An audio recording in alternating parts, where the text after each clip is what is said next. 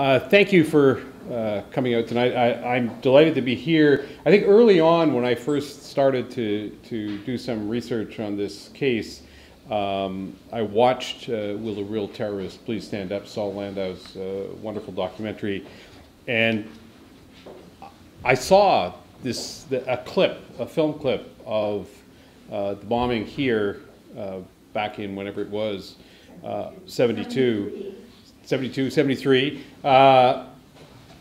And I must say it looks a lot better today than it did in that clip. I am really delighted to be here. And I want to say thank you to my keepers for the last week. I couldn't have done better than to have Alicia and Bill and Nancy and Cheryl driving me, taking me, making sure that I get to the places I'm supposed to get. And I really do want to say thank you to them. I have to say thank you to them because I have 2 more days. I have to worry that they're going to dump me off somewhere on a highway. You may wonder why a Canadian journalist who has never been an activist, whose books are all about Nova Scotia and Canada, would end up writing a book about the Cuban Five, and would end up becoming, in a certain sense, an advocate for the case of the Cuban Five. I have to admit, I wondered myself from time to time, and I certainly wondered on September 12th at noon when I did something I haven't done, I don't think, since university, which was to pick up a poster and carry it around outside the White House with the demonstration, because I really did feel the need to do that, and it felt good, in fact, actually, to do that. I should say that I came across the case of the Cuban Five totally by accident. As I said, I'm Canadian, and I did what Canadians do. My wife and I went for a vacation in Cuba back, first of all, in 2004, and we stayed in a resort called Hibacoa, which is about 45 minutes from Havana. And Hibacoa was a wonderful resort with great sand beaches and snorkeling and all of those things, but it didn't have great internet connections. And so in order to communicate, to do that sort of thing, you had to stand in line at an internet cafe that was on the 2nd floor above the lobby. And in order to get your 2 minutes on the dial-up connection, you probably had to wait an hour or 2 hours in order to get there. And one morning I was standing there and I saw this poster on the wall. And it said, "Prisoners of the Empire." And it was spelled I-M-P-I-R-E. And it had a whole bunch of writing on it. It wasn't one of those artistic "Give me 5" posters that you see today. It was, it was probably 12-point type. But it didn't tell me anything that I really needed to know about the case. It told me that there were some guys who were in jail, and it seemed to be unjust. But I was vaguely intrigued enough by that when I went home, I Googled it and found that there was very little information on the web at that time about the Cuban Five, but enough that I was able to write a column about it for a newspaper where I was writing at the time. And then I promptly forgot about it. It was, one of those things that one does. And then in 2009, I had a contract for a couple of nonfiction books after I'd written a novel, and then I decided I was going to go back and write another novel. And I'd come up with an idea for a love story, a novel that was to be set partly in Cuba and partly in Nova Scotia. And the Cuba part, you'll understand if you've ever been through a Nova Scotia winter. You'll understand why I wanted to do research in Cuba at that time. I arrived in Havana in May of 2009. And I hired a guy to be my tour guide, to take me to see the Havana that I wouldn't see as a tourist, because I knew that I needed to do that in order to get background for the novel that I wanted to write. Turned out to be this fascinating guy, Alexander Treyes. And we became friends over the course of a couple of days. And we ended up on the deck outside the famous Hotel Nacional, drinking mojitos and smoking cigars and talking wisely about the state of the world. And it turned out that he was somebody who paid a lot of attention to politics. including Canadian politics, which you rarely get when you travel internationally. And this was a guy who could talk to me about our Prime Minister, Stephen Harper, and what he said made a lot of sense to me, I have to say. And then we got talking about American politics, and of course, as I said, this was shortly after President Obama was elected. And I had talked to a lot of my friends in the United States who were reasonably optimistic at this time that things were going to get better between Cuba and the United States. So I put that to him, and I said, you know, what do you think? Without missing a beat, he said, nothing will change in the relations between the United States and Cuba until they solve the problem of the five. And so I was back to this, the prisoners of the empire again, and the five. Luckily, Alex was a much better explainer of that story, and he took me through some of the background. He raised so what became flags for me in terms of wanting to find out more, one of which was the involvement of Gabriel Garcia Marquez in this case. And so I became, and he told me I could look it up, and he told me where to look up certain things on the internet, and I started to do that. And by the time I got home this time, I knew that that is what I wanted to do rather than the book that I'd originally set out to do. In terms of thinking about this story in an American context, and I think it's important because we're trying to talk to Americans about how they need to see this case. Just put it in this context. Think of what would have happened if before 9/11 the US government had its own agents inside Afghanistan, and if those agents had infiltrated Al-Qaeda and knew about the plot to attack America and were able to somehow, as a result, get that message back to the United States and do something about it. If we knew that, and if they were successful, they would be heroes today in America. But take it another step further and think about this. If the United States had shared the information that it had gathered with the Afghan government, and if the Afghan government, instead of arresting the terrorists who were plotting the attack on America, had arrested the agents who were there to stop that, you suddenly have some idea of the Cuban situation and how the Cubans see what happened. They sent agents to Florida to stop terrorism, and those are the agents who were arrested. I know that most of you in this room are perhaps more familiar than I am with this case, but I'm just going to do the quick Coles Notes version of it, just for anyone who isn't. And that is that in the 1990s, after the fall of the Soviet Union, the exile groups in Florida ramped up their attacks. They thought that Cuba was going to fall like a lot of former countries of the Soviet Union, and it was all going to be very simple and straightforward. And they got very frustrated when it didn't happen, and they began to ramp up the attacks that they had against Cuba. Now, obviously these attacks, you know, we talked about back in 1972, these attacks have been going on forever. And many of them have been terrorist attacks. And if we want to talk about terrorist attacks, let's define it. We're talking about attacks against civilians for a larger political purpose. These were terrorist attacks. And some of them included setting off bombs at hotels, as you mentioned, in Havana. And there was a Canadian who was killed in one of those. There were dozens of people injured in those attacks. These were not only violations of international law and of Cuban law, these attacks were violations of American law. The American Neutrality Act, which has been around for a long time, prohibits anyone from plotting attacks on a third country from inside America. They could have been arrested. They weren't. This was Florida, right? Basically what happened was that these kind of attacks against Cuba were ignored, or if sometimes there were some investigations, but very rarely were there ever charges that came out of them. And if there were charges, there were almost never convictions, because Florida juries knew better than to convict these exile terrorists. So the Cubans, to protect themselves, sent agents to Florida.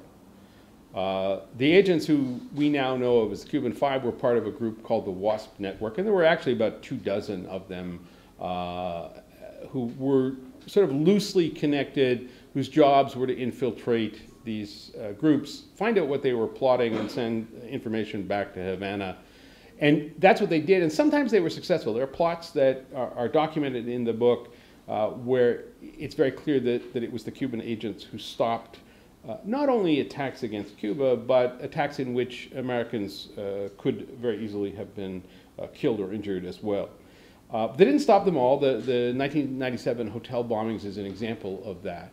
Although the agents of who became the Cuban Five were in fact involved in trying to find information about those bombs and had some information developed.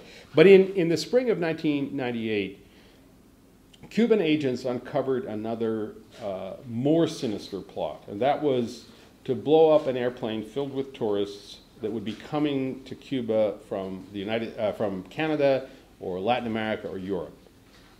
Hundreds of people would have been killed in an attack like that. And the purpose clearly was to scare off tourists, to undermine the fledgling tourist economy in Cuba.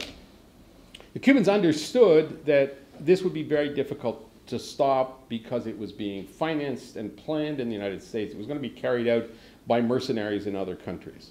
So in order to try and stop this, Fidel Castro enlisted the aid of his good friend, the Nobel Prize-winning novelist Gabriel Garcia Marquez, who happened to be in Havana at the time working on a story, but was on his way to the United States for a week-long workshop at Princeton University, writing workshop. And so Fidel asked him to take this message to Washington, to give it to Bill Clinton, who happened to be Gabriel Garcia Marquez's other good friend. So there was a nice little connection in that. Gabriel Garcia Marquez, while he waited for his meeting at the White House, was in a hotel in Washington working on his memoir, and he refused to leave the room because he had this paper from Fidel. And he didn't trust the flimsy safety deposit or safety box in his room, so he didn't go outside. He ordered in room service for a number of days while he waited. Anyway, he did finally get that message to the White House. In his report, he says he thinks that people in the White House took this very seriously, and we know that there was an instruction that went out after that to the FBI. And the FBI were essentially told to investigate this allegation. The United States took it seriously enough that they also, through the Federal Aviation Administration, issued a warning to airlines about this potential plot. So they clearly believed that this was a plot that was going to happen. In June of 1998, a delegation of FBI agents flew to Havana to meet with a delegation of Cuban state security agents. So it was a more agent-to-agent meeting. And over the course of 3 days in a workhouse just on the edge of Havana, the Cubans turned over a great deal of evidence that they'd gathered, not just about the airplane plot, but also about other plots that including the hotel bombings. There were bomb fragments that they gave the FBI. There were documents. There were wiretapped conversations that they had. There were confessions from low-level mercenaries about some of the attacks that had gone on. They believe the FBI took it very seriously and said, we will go back to they said, the FBI said to them, we will go back to the United States, we will investigate, and we will get back to you. Instead, 3 months later, the FBI swooped in on September 12, 1998, and arrested the men who became the Cuban Five, as opposed to the people who were plotting the terrorist attack. So that's when I said the thing about 9/11. You can understand why there would be some concern about that. It's a that's the I guess the long short version of the story, and there is a much longer version and a much more nuanced version in the book, and I could certainly go into the details of some of the things, but as my friends from the International Committee know, I have a tendency sometimes to go on, and I'm going to try to keep it in check tonight. But I wanted to talk about two things. That don't relate so much to the plots, but to the people. I encourage you to come up and have a look at these watercolors afterwards, and to find out a little bit more about Antonio Guerrero, who's one of the five who is still in prison. I'm just going to read you a tiny bit, which is from these guys are, you know, they're considered heroes now. They were ordinary guys who were put in difficult, extraordinary situations. And that's important, I think, to understand. You know, these are guys who had families, wives, girlfriends, all of that sort of stuff. And they, you know, they're less. I know that they're considered heroes today, but it's important to think of them as human beings. And Tony arrived in Key West in 1993, and his first job was as a busboy at a restaurant in Key West. And this is how he met the woman he fell in love with. And we're not going to talk about this from Tony's perspective, but from the perspective of a woman named Maggie Becker, who was his girlfriend for many years. Maggie Becker wasn't sure what to call it. Not love, not yet anyway. She liked to dance. He taught salsa dancing. He was Cuban, some kind of engineer, he'd said. But he spoke virtually no English, so it was difficult to know for sure. She was from Pennsylvania, an artsy type. Her rudimentary Spanish dredged up from the memory recesses of a mostly forgotten semester back in college. For now there was dancing, and that seemed to be more than enough. They'd met by chance a few weeks earlier.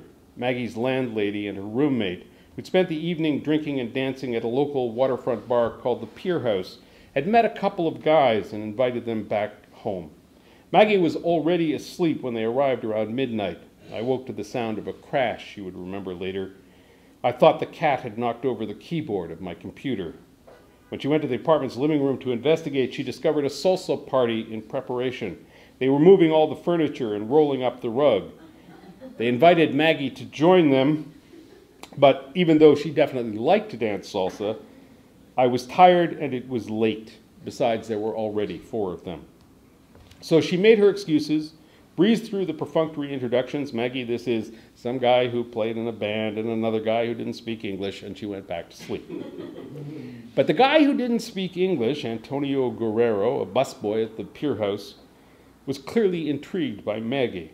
Later, he asked her landlady about her and if he could ask her to a dance. This isn't Cuba, she told him, and well, one thing had led to another, and now Maggie wasn't sure what this thing had become.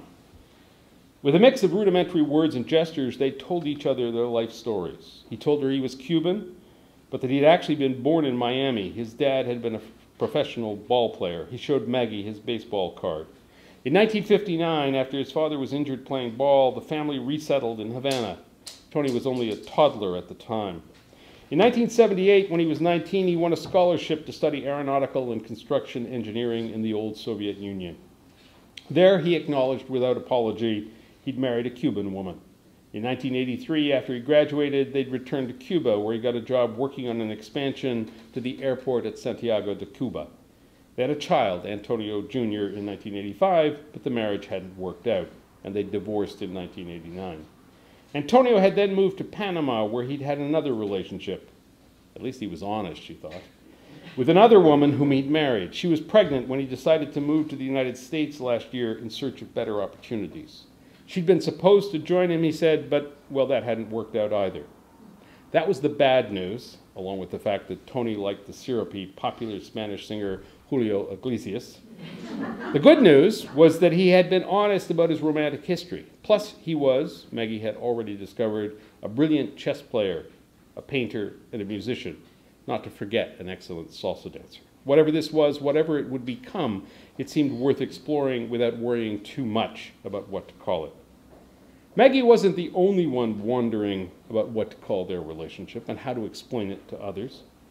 While Tony had been honest about his various romantic entanglements, there were pieces of his life story about which he couldn't say. For starters, he was a Cuban intelligence agent. When he'd moved to Panama in 1991, it was on orders from Cuban state security. He'd arrived with a shopping list of assignments, but his primary objective had been to establish a history for himself there that would make an eventual move to Miami seem more natural. Just as an aside, the Cubans here play the long game, right? I mean, they're putting somebody in Panama who they're eventually going to send to Miami because he needs a backstory. But Tony's Panamanian wife, who didn't have a clue about his other life either, had balked when Tony's bosses back in Havana told him he was moving to Florida in May of 1992. As one Cuban state security report noted, the woman, quote, would not accept any of the explanations given about the advantages they would enjoy in the U.S. After this, she asked for a divorce, and Tony accepted. So what now would his bosses think of Tony getting involved with another woman? And what did he think of it? That was in 92. They did establish very quickly a relationship. There were discussions about whether they should move in together, whether they should have a baby. She wanted to have a baby at the time. There was these discussions that went on. Unknown to her, he was having these discussions with Cuban state security back in Havana. And so when he was arrested, she found out for the first time that the person that she was by then living with and very much in love with was also a Cuban intelligence agent and kept all this stuff from her. At the very beginning, you know, she was understandably upset by this. But she turned around and became part of the defense team because that was her sense of Tony and what he meant to her and all that. So, you know, if you think about it, the thing that is worse in a relationship like that, the deception, she was able to accept. And when I met her a couple of years ago when I was researching the book, they were no longer in a relationship. Tony had been in jail at that point for 13 years. But they were still friends. They still emailed back and forth, and she was still a supporter of his. That tells you something about who these guys were. I want to talk more, I think, about Gerardo. Each of the five have their own compelling stories, personal stories, but Gerardo, as you know, is the one serving the double life plus 15-year sentence in jail. And what we need to know is if the effort to free Gerardo fails, he will never see Cuba again. He will die alone in prison. And I think it's really important that we understand a little bit more about who he was. He is the guy that the American justice system calls a murderer. So who was he? Well, I have to say we've never met face to face. I can't go to see any of the four who are still in prison because of American prison regulations. If you don't know them, if you didn't know them before, you can't get put on the list. I wrote to him in May of 2010, and by then I'd started to do some research and I'd read accounts and I knew a little bit more about the trial. And one of the things that was most important to me in many ways was reading an interview that Saul Landau did with Gerardo in jail. It was a telephone interview. And I was intrigued and fascinated and delighted to find that this existed. I was less intrigued to realize that the interview had been conducted in Spanish and I didn't speak Spanish, and that it had been done on the phone, so therefore he wasn't able to talk to people face to face, which makes it much more difficult to interview someone. So anyway, I wrote him a letter. It was a long letter, a long, complicated letter explaining why the hell it was that I wanted to talk to him in the first place. And I wrote down 23 different questions that I had for him. And I told him that there would be more because I was really just getting started.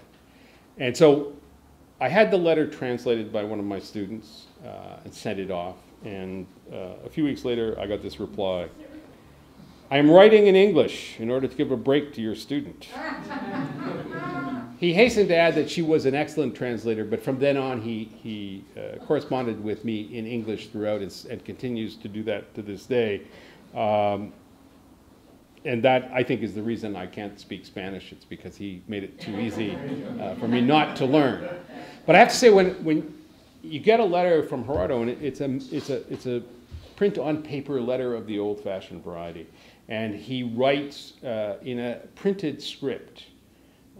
He writes long letters in printed script. And it's just, you know, it's like a little art form when you get it in the mail. And you know, whenever I see the address, I sort of rip it open, and I'm absolutely delighted. The first letter he wrote, you know, he answered some of my questions, said he would answer others later, and then he sent me probably a dozen, 15, maybe 20 pages of photocopied material because he thought that if I was serious about this, I should do a little more reading before I asked him any more questions. So we've had that kind of relationship since then. It has been, it's wonderful to get those letters, but it's shocking to think that the reason you get those letters is because he can't use email. He can't send information, correspond with people like the rest of us do in this day and age. And that's just one of the many irritations that exist in his life right now in prison. Some of them are not so serious. They're minor irritations, but the big one is that he's not allowed to be with his wife, Adriana. And if you know anything about his relationship with Adriana, you know how much that is really a problem. And the fact is that when he was arrested, he was 31, she was 26. They intended to have children, and they were, at that stage, he was trying to convince the Cuban government to let him bring Adriana to join him in Florida. It was a request that didn't get answered before he was arrested. But part of the reason for that was because they really did want to begin to have a family.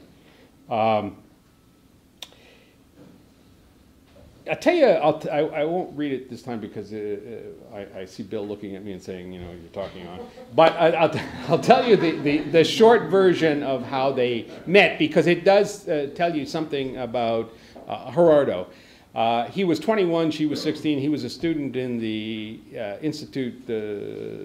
I don't do the Spanish very well, but it's where diplomats are trained. It's a very special school. He was there. He had to travel on 3 buses in order to get there, and he had to get up at 4 in the morning. But his father would sometimes drive him, except that he got into a fight with his father, and they were having a little back and forth, and Gerardo decided he wasn't going to drive with his father, he was going to take the bus. Gets to the final bus stop, there she is, Adriana. He'd never seen her before. He describes it as instant in love. He's in love with this woman immediately. The next morning, forget about his father. He gets up and he takes the bus so he can get to the bus stop and give her the poem he's written her in class the day before. The poem to the girl at the bus stop, because he doesn't know her name. Now, the truth is that Adriana is not all that interested at this point. She's 16, you know, he's 21. She's not all that keen on this guy. So when she realizes what he's up to, she gets up earlier the next day so that she can take the earlier bus so she won't have to talk to him. The next day, Gerardo takes an even earlier set of buses to get there in advance, brings and hands to her a poem he's written for her, plus flowers that he's stolen from a neighbor's garden on the way to the bus.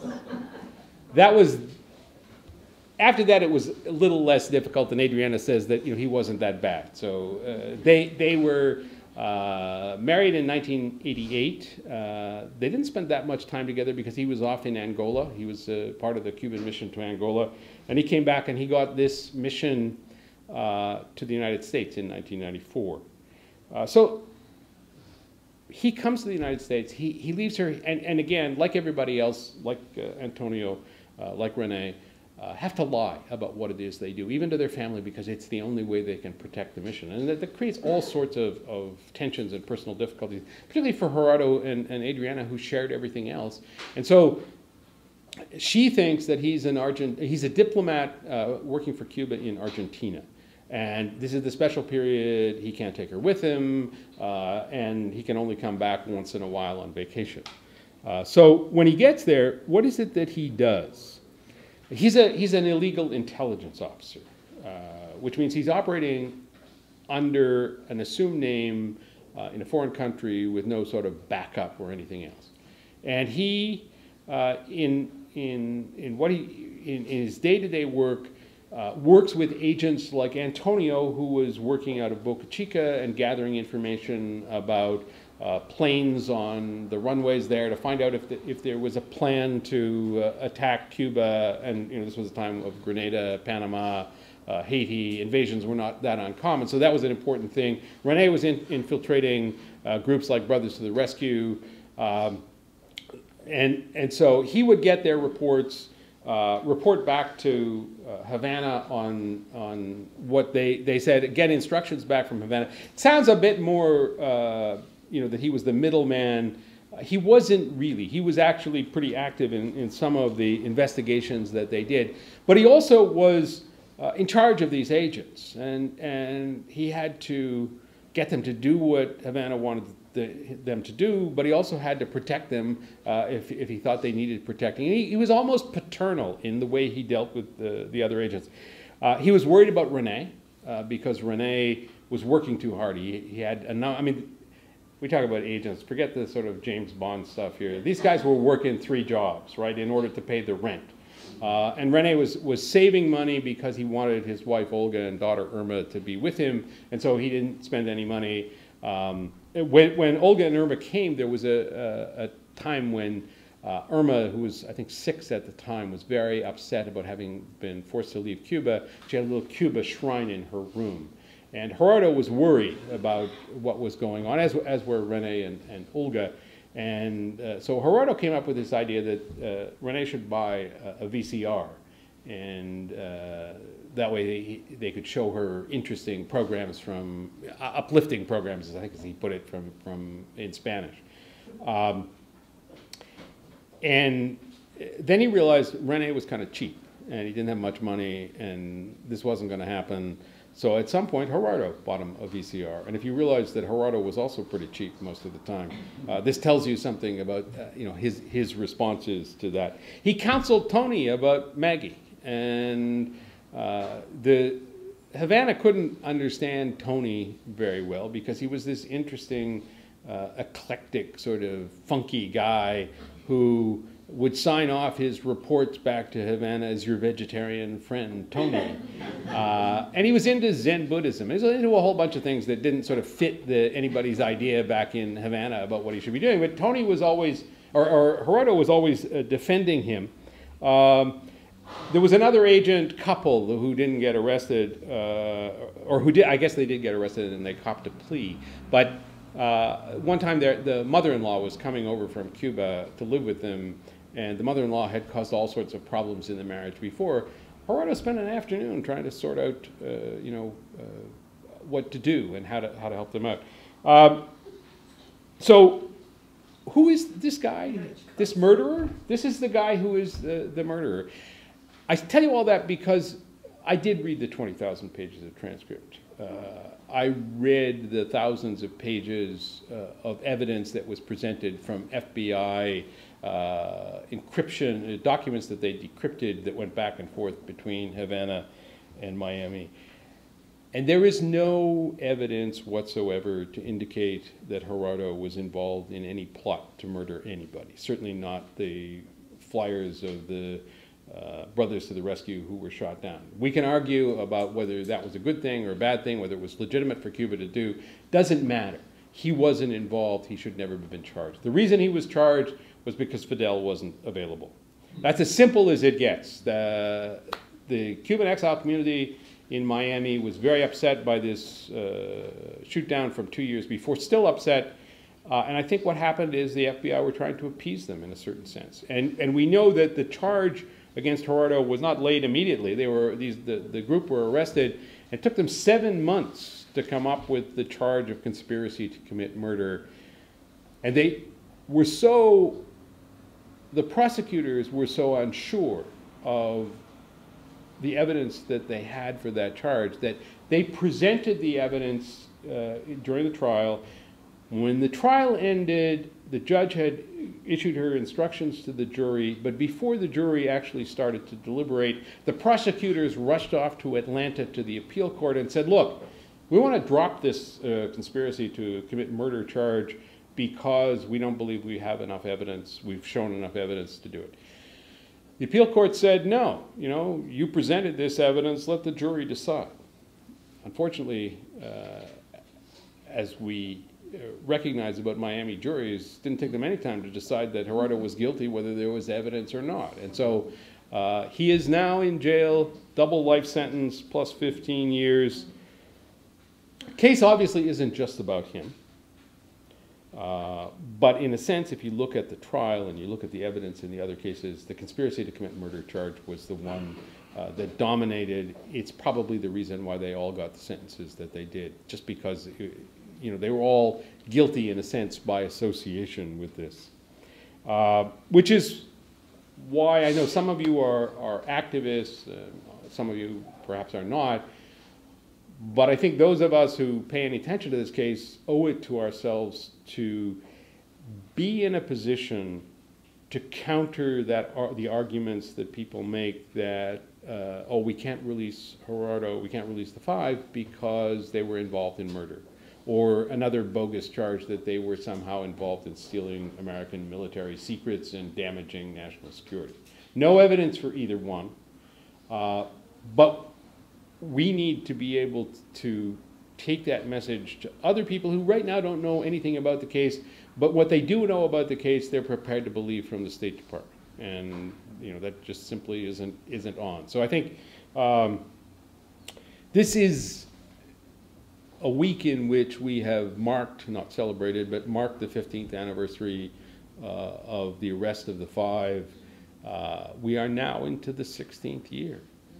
16 years that they've lost, and I think it's really important that we do whatever we can now to make sure that there is no 17th anniversary. Thank you very much.